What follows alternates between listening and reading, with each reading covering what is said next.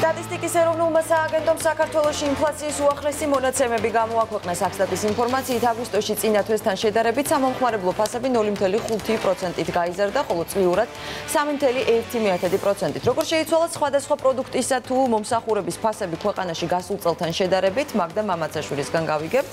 მაგდა, დილამშვიდობისა. დილამშვიდობის, მივესალმები იმედის დილის მაყურებელს. საქართველოში ტრანსპორტზე, ალკოჰოლურ სასმელებზე, თამბაქოზე, ჯანმრთელობასა და საკვებ პროდუქტებზე გაწეული ხარჯები გაიზარდა. წლიური ინფლაციაში ყველაზე დიდი წვლილი მიუძღვის ტრანსპორტის ჯგუფს, სადაც 8%-ით არის ფასები გაზრდილი.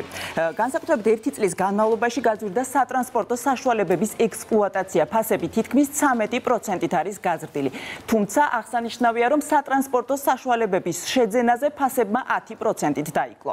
ფასების ზრდის მიმართულებით მეორე ადგილზე არის ჯანდაცვა, რომელიც მოსახლეობას 5.2%-ით გაუძვირდა. ამასთან მოიმატა ფასებმა როგორც სამედიცინო პროდუქციაზე, აპარატურასა და მოწყობილობაზე, ასევე ამბულატორიულ და საავადმყოფოების მომსახურებაზე.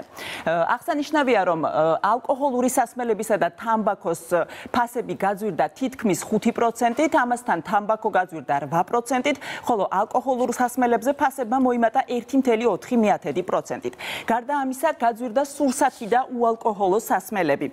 წლიურ ჭრილში ყველაზე მეტად 25%-ით ბოსტნეულსა და ბახჩეულზე იმატა ფასებმა და ამასთან აღნიშნავ, რომ ბოლო 1 თვის განმავლობაში ამ აღნიშნულ პროდუქტებზე ფასებმა 16%-ით მოიმატა. ფასების ზრდა შეინიშნება სხვა საკვებ პროდუქტებზე, როგორიც არის ზეთი და ცხიმი და ასევე ხორცეული, დაახლოებით 4.5%-მდე აღნიშნული პროდუქტები, 3.3%-ით გაიზარდა თევზეულის ფასი, ხოლო რძე, ყველი და კვერცხი 2%-ით გაძვირდა. ფასების კლება დაფიქსირდა ხილსა და ურძენზე 7.1%-ით, ხოლო შაქარი, ჯემი და სხვა ტკბილეული 3.1%-ით გაძვირდა. აქვე დავამატებ, რომ საკვები პროდუქტებისგან განსხვავებით მოსახლეობას ტანსაცმელზე და ფეხსაცმელზე გაწეული ხარჯები შეუმცირდა. კლებამ 8.8% შეადგინა. დიდი მადლობა მაგდა მამაცაშვილს. ინფლაციის დონეს იმედის დილაში ახლა ეკონომისტი გიორგი პაპავა შეაფასებს. მოგესალმებით ბატონო გიორგი. წლიური ინფლაციის დონემ წელს პირველად გადააჭარბა 3%-ს. როგორ ფიქრობთ, რამდენად მოსალოდნელია, რომ ფასები სამომხმარებლო ბაზარზე კიდევ უფრო გაიზარდოს და რომ აგვიხსნათ, რას უკავშირდება კონკრეტულად ეს ყველაფერი? დიახ, პირველ რიგში მინდა აღვნიშნოთ, თქვენ აღნიშნეთ სამიზნე ნიშნულს პირველად გადააჭარბაო. ანუ მაყურებელს რომ უთხრათ, რა არის სამიზნე ნიშნული, ანუ ეროვნული ბანკი ჩვენ მოსახლეობას გვეუბნება და კერძო სექტორს, რომ საშუალოვადიან პერიოდში ეცდება საშუალოდ 3%-იან ინფლაციას მიაღწიოს. ანუ რას იგულისხმება საშუალოვადიან პერიოდში, ეს არ ნიშნავს, რომ ყოველ თვე, როდესაც ჩვენ გავიგებთ წინა წლის შესაბამის თვესთან ინფლაციას, ის იქნება ზუსტად 3%-ის ფარგლებში, ხანდახან ის აღმოჩნდება მეტი, ხანდახან ნაკლები, მაგრამ ეროვნული ბანკი ცდილობს, რომ რაღაც შედარებით თქვა 1-2 წლიანი პერიოდები რო ავიღო დაახლოებით, საშუალოდ ის იქნება 3%-ის ნიშნულში. 3%-ის მიდამოებში, შესაბამისად რაიმე განსაკუთრებული იმაში, რომ ის სამიზნე ნიშნულს დღეს ამ თვის მონაცემებით აცდა არ არის, თუმცა საგანგაშო ის რომ ფასები იზრდება. საგანგაშო ის რომ ფასები იზრდება ამ ტემპით არ არის. საგანგაშო იყო მაგალითად შარშან, როდესაც ზრდა იყო 7%-ის ფარგლებში, 6%-ზე უფრო მაღალი. ის იყო ნამდვილად მნიშვნელოვანი ინფლაცია. ეხლა ეს დღევანდელი ინფლაცია ყოველ შემთხვევაში როგორც ვატყობთ, ახლა მაინც შენიშნულოვანია რა, რომ შარშანდელი ფასების ზრდა რეალურად ის დარჩა მაღალი და შემდეგ უკვე წელს დაემატა მას 3%, ანუ ის რო წელს 3% ეს არ ნიშნავს, რომ რაღაც ჩვენ უფრო კარგად თუმცა ვთანხმდებით, რომ ფასები იზრდება. ფასები იზრდება, თუმცა იმაზეც უნდა შევთანხმდეთ, რომ ფასები ყოველთვის გაიზრდება, უბრალოდ ჩვენი ქვეყნის მიზანია, რომ ეს ზრდა არ იყოს მაღალი და თუ ეს იქნება ყოველთვის 3%-ის ფარგლებში, ეს მიჩნეულია, რომ გარკვეულწილად ეკონომიკურ ზრდასაც შედარებით ახალისებს და ჩვენზე ჯიბეზეც ნეგატიურად აისახება, ხო ეს ფასების ზრდა, რაც ყველაზე მტკივნეული ალბათ ყველასთვის. გეთანხმებით, ნამდვილად სასიამოვნო არავისთვის არ არის ფასების ზრდა, თუმცა იმის ცდელობა, რომ მაგალითად ეროვნულ ბანკს მოთხოვოთ, რომ არასდროს ფასები არ გაიზარდოს, ესეც არ იქნებოდა სწორი. მაშინ რა უნდა მოვთხოვოთ ეროვნულ ბანკს? ეროვნულ ბანკს უნდა მოვთხოვოთ ის, რასაც ის გვირდება, რომ იქნება 3%-იანი ზრდა ყოველწლიურად, აი ამ ნიშნულთან მაქსიმალურად ახლოს იყოს ხოლმე რაღაც რო ავიღოთ თქვა წლის საშუალო მონაცემი თქვა ამ კუთხით. რა ფაქტორები განაპირობებს ხოლმე, აი უმეტესწილად თქვა გასაგებენაზე რომ ავუხსნათ მოსახლეობას, აი რა განაპირობებს თქვა ზრდას, ფასების და კონკრეტულად ახლა როგორც მაგდას ჩართვიდანაც გავიგეთ, პირველ რიგში ტრანსპორტზე გაიზარდა ხო ყველაზე მეტად ფასები. აი ამ ჭრილში რა მიქონია გავლენა გადამწყვეტი? ტრანსპორტის ნაწილში ფასების ზრდა ორი რამით იქ არის განპირობებული. ერთი ბოლო პერიოდში ნავთობის ფასები შედარებით მომატებულია. ამას დაემატა ის, რომ ლარის კურსიც ბოლო დაახლოებით ერთი თვის განმავლობაში შედარებით გაუფასურებულია, რაც გადაითარგმნა იმაში, რომ საწვავის ფასი, რომელსაც ტრანსპორტში ვიყენებთ, დღეს უფრო ძვირია, ვიდრე იყო თქვა ერთი თვის წინ ან თუნდაც შარშან. შესაბამისად ეს ითარგმნება ერთ-ერთი კომპონენტი არის სატრანსპორტო საშუალების ექსპლუატაცია, რომლის ნაწილიც არის მასში საწვავის ჩასხმა და ის თუ არ მეშლა დაახლოებით 12-13%-ით არის. და შეიძლება დაუკავშიროთ მაგალითად სხვა პროდუქტების ზრდაზეც, ანუ საწვავის ფასის და პირდაპირ პროპორციულია სხვა პროდუქტების. დიახ, ჩვენ გვახსოვს შარშანდელი წელი, როდესაც აქციზის გაძვირებამ საწვავზე თავდაპირველად გავლენა იქონია ბენზინის ფასზე, საწვავის ფასზე, თუმცა შემდეგ ის გადაითარგმნა, ასე ვთქვათ, სურსათშიც, იმიტომ რომ ნებისმიერ პროდუქციას ჭირდება ერთი ადგილიდან მეორეში მიტანა და შესაბამისად მის გამყიდველებს უძვირდებათ, ასე ვთქვათ, ბაზარზე პროდუქციის მიწოდება, თუ ტრანსპორტზე მათ უფრო მაღალი ხარჯის გაწევა უწევთ. ერთ-ერთი თავარი რისკი, რაც დღეს არის საქართველოში, ალბათ არის თურქეთიდან გამომდინარე, იმიტომ რომ იქ მნიშვნელოვნად გაუფასურებულია ლირა, რაც გარკვეულწილად ბუნებრივად, ასე ვთქვათ, ითარგმნება იმაში, რომ ლარის კურსზეც ზეწოლა მოხდება, რომ ქვეყანამ არ დაკარგოს გარკვეულწილად კონკურენტუნარიანობა და ეს შესაბამისად შეიძლება არსებობდეს რისკი, რომ გადაითარგმნოს ინფლაციაში. ლარიდან ფასებამდე რო გადავდეთ, ანუ ლარზე, ესე იგი, ლირა ახდენს ლარზე ზეწოლას და ლარი და ლარის უკვე, ასე ვთქვათ, არასტაბილური მდგომარეობა პირდაპირ აისახება ფასებზე. ლარის გაუფასურება თუ არა? დიახ, ოღონდ მნიშვნელოვანია ჩვენ არ შევხედოთ მხოლოდ დოლართან მიმართებაში გაცვლით კურსს, ანუ მაგალითად, როდესაც საუბრობთ ნავთობზე, ის ძირითადად ივაჭრება დოლარში და დოლართან მიმართებაში კურსს აქვს მნიშვნელობა, როდესაც თქვა ბენზინის.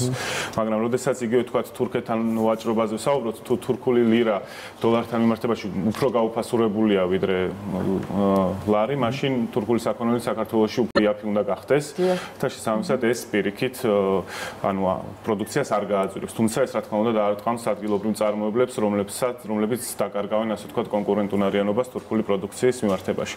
ზოგადად რაღაც საშუალო გაცვლით კურსს რო შევხედოთ, ეძახიან ამას ნომინალურ ეფექტურ გაცვლით კურსს, რომელიც უყურებს ყველა ჩვენ სავაჭრო პარტნიორში გაცვლითი კურსების საშუალოს. იმის მიხედვით, რამდენად ვაჭრობთ რომელიმე ქვეყანასთან, მით უფრო დიდი გავლენა აქვს კონკრეტულად ამ ქვეყანასთან გაცვლით კურსს. და სწორედ ეს შემდეგ ითარგმნება იმაში, რომ შეიძლება იმპორტული საქონელი გაძვირდეს, რაც ბუნებრივია, მნიშვნელოვან წილს, მნიშვნელოვან როლს თამაშობს ზოგადად ქვეყანაში ინფლაციას. დიახ, აი გამოწვევებზე რო ვისაუბროთ, თქვენ აღნიშნეთ იგივე თურქეთი, მეზობელი ქვეყნები და სადაც ლირას მდგომარეობა ვიცით და პირდაპირ პროპორციულად იზრდება ფასები, ასე ვთქვათ, ჩვენთანაც მეზობელ ქვეყანაში. მაინც თავი გამოწვევა რა არის ჩვენი ქვეყნისთვის ამ კუთხით? ჩვენი ქვეყნისთვის თავი გამოწვევა ამ შემთხვევაში ალბათ იმდენად ინფლაცია არ არის, რამდენადაც ზოგადად საგარეო ეკონომიკური შოკები, რომლებიც გამომდინარეობს ლირიდან გამომდინარე, ჩვენი ქვეყნის ზრდის ერთ-ერთი მნიშვნელოვანი განმაპირობებელი იქნება უცხოური ინვესტიციები და თუ რეგიონში არ იქნება სტაბილური გარემო, როგორც პოლიტიკური, ასევე ეკონომიკური თვალსაზრისით, შესაბამისად ჩვენი ქვეყანა არ იქნება მიმზიდველი ინვესტიციების განხორციელებით. ახლა თქვენ რაც ჩამოთვალეთ, რა პროგნოზებს აკეთებთ, რა მომავალში რის იმედი გქონდეს ფასების ზრდის ტენდენცია შენარჩუნდება თუ? დიახ, მე მნიშვნელოვან საფრთხეს ფასების თქვათ, აი რაღაც თქვათ, რო თქვათ 4%-ზე მაღალი ინფლაციის საფრთხეს ამ წლის განმავლობაში ვერ ხედავ, რაც შეეხება უფრო მნიშვნელოვან პარამეტრს, ალბათ რაც არის ეკონომიკური ზრდა, ის ბოლო მონაცემებით ჩვენ ველოდებით, რომ წლის განმავლობაში დაახლოებით 5.5% იყოს ეკონომიკური ზრდა, რაც უკეთესია ვიდრე შარშან, თუმცა ალბათ ქვეყნის განვითარებისთვის გაცილებით მაღალი დაგვჭირდება იმისთვის, რომ არ ვიდარდოთ ხოლმე ფაქტია რომ დარდოთ. დიახ, და რეგიონის მასშტაბით რო ვიმჯობთ ამ დღეს ყველაზე მეტად კრიზისი თურქეთშია, ხო და რეგიონულად ზოგადად რო შევაფასოთ სიტუაცია, აი ბოლო წლების განმავლობაში მაგალითად, როგორი ვითარება დღეს ამ ხრივ, ანუ რეგიონული, ასე ვთქვათ, ეკონომიკური სტაბილურობის კუთხით და შემდეგ უკვე ეკონომიკურად რამდენად რამდენად ახდენს ეს საქართველოს გავლენას? გავლენას ახდენს, იყო პერიოდი, რომელიც გაცილებით უფრო მძიმე იყო საგარეო ფაქტორებიდან გამომდინარე, იგივე თქვათ რუსეთზე განხორციელებული სანქციებიდან გამომდინარე, აზერბაიჯანის ეკონომიკაში ძალიან მნიშვნელოვანი რყევები იყო, რამაც საკმაოდ ნეგატიური გავლენა მოახდინა გარკვეული დაახლოებით 1-2 წლის განმავლობაში საქართველოს. შემდეგ ასე თუ ისე საგარეო სიტუაცია დასტაბილურდა, რუსეთმა სხვა ქვეყნებად შედარებით წამოწიეს ეკონომიკური ზრდა.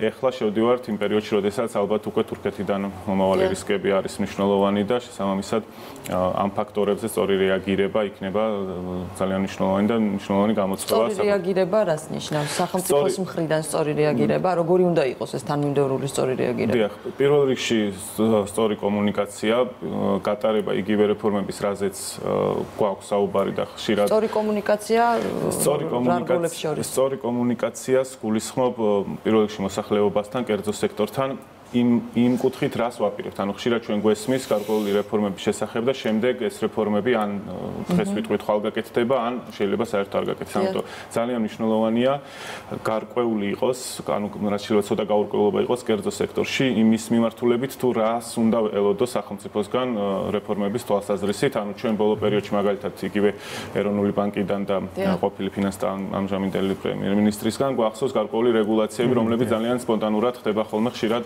უნდა იყოს თანმიმდევრული სტრატეგია და კერძო სექტორთან კომუნიკაცია. ძალიან კარგი შედარება, როგორც თქვა დღეს ვიცით, რომ 2021-ში ეროვნული ბანკი ფიქრობს, რომ 3% იქნება ინფლაცია. რაღაცა მსგავსი რო ვიცოდეთ მთავრობის მხრიდანაც, რას უნდა ველოდოთ საშუალოვადიან პერიოდში. უფრო მომზადებული იქნება კერძო სექტორი თავისი ეკონომიკური აქტივობის დასამართად. დიდი მადლობა. ეკონომისტი გიორგი პაპავა იყო ჩვენი სტუმარი, ასეთი იყო ბიზნეს სიახლეები ამ დღესთვის.